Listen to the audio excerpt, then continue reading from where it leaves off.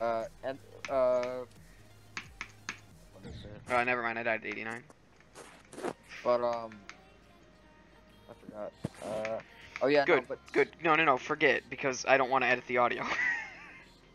no, it's just I have so much on my mind because literally he came in asking what happened, and Wait, guys, why Zulu said was hi Abby in the kicked and chat. then a minute later he kicked Hobby.